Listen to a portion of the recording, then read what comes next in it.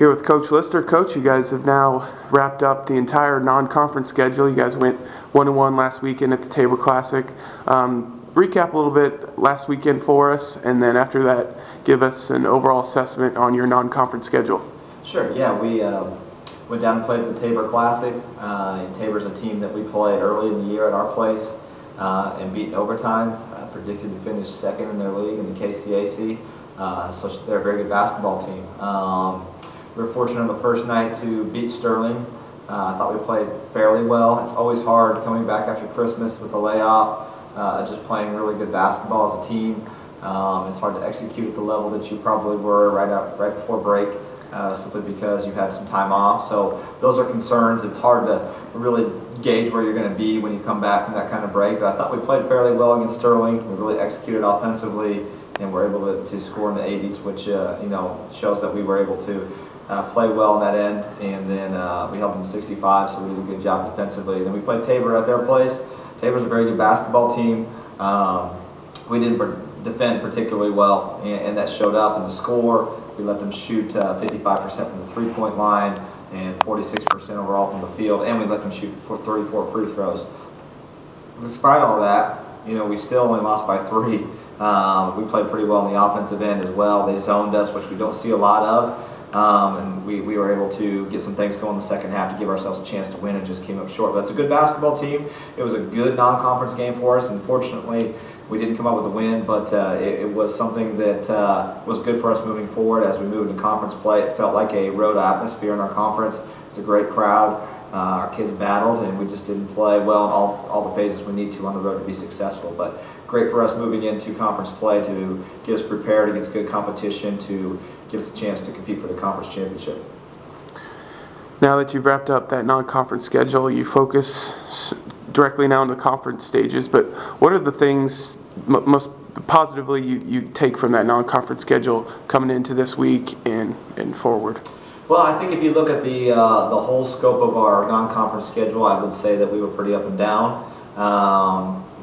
Considering the talent that we played and the teams that we played a good non-conference schedule, which has allowed us to get some respect nationally as far as getting some votes to be in the top 25 and pushing to be in that category. We played teams that were ranked both NAIA Division I and Division II, and we had success against both of those. But we also had some games that we know that we came up short in, that were games that we felt like we were the better team and didn't show up and play very well. So those are disappointing things, but they're things we can build off of. It just goes to show that you have to come out and play every single night at this level, and if you don't, you have a chance to get beat. And we didn't do that consistently enough across the board for where we wanted to be, but we also showed a lot of signs of being a really, really good basketball team. And so we're going to build off of those things. We're going to take the positives from it and move on. It's in the past now, and now our whole focus on is winning the conference championship, and that's where we're driven to be. So we'll learn from those things, and we'll improve, and hopefully we'll continue to push forward to become a better basketball team as we move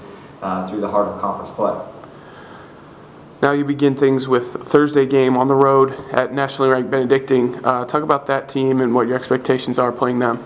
Well, Benedictine is one of the 2 teams in the conference that we've struggled with the last 2 years. There's no doubt about it. If you look at our overall conference record coming into this point from last season into this season, we're 15-2 against everybody in our conference except for Benedictine and Mid-America, who we have yet to beat.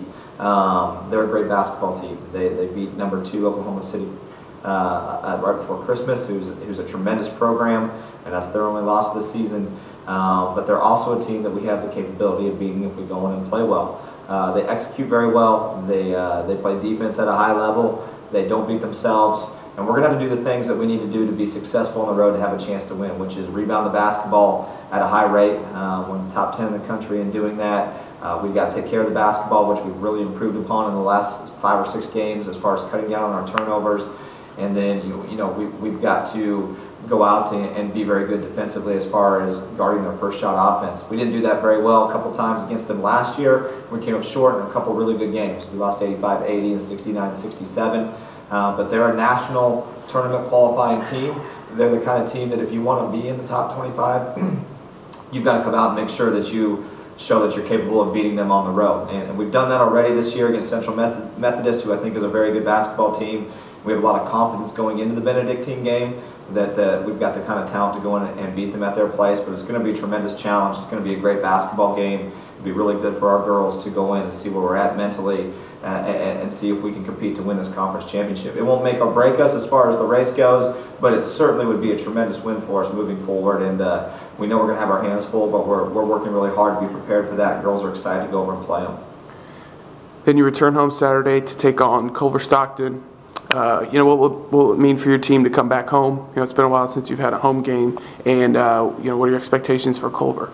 Well, it'd be great to be in our home court. That's for sure. It's been a long time, and I know for the girls, it's always a much better feeling to play at home than it is on the road because of the fan support. So we're excited about that. But regardless, you've got to have a quick turnaround and be prepared mentally after playing against a team that's one of your rivals on their home court. Win or lose, you have to put it behind you really quickly and get ready to play. And that's one of the challenges in our conference is to play in that Thursday-Saturday format where you can change things quickly and try to get your mind prepared for the next team as quick as you possibly can. Culver has a new head coach this year. They're going through some transition. They lost a couple really key kids from last year, but they're a team that's going to come in and play hard and play us tough, and they compete both ends of the floor, and we're going to be ready to go. But we know in our conference that you can't afford to overlook anybody. You've got to be ready to play every single night. You can't afford to lose games, home or away, in situations that you feel like you should be the team that should be winning those games. Culver's a team that we're going to be fully prepared for, and they will have our utmost respect, and we look forward to a great challenge here. So it's going to be a good week for us. Every single game matters now. It's going to be a great conference race. We're right in the mix of it. We're sitting in great shape. We've got to put together a good stretch here over the next 4 to 6 weeks, and I think our girls are really focused and motivated to do that, and looking forward to seeing how things turn out towards the end of the year. Thank you, Coach. Good luck this week. Thanks.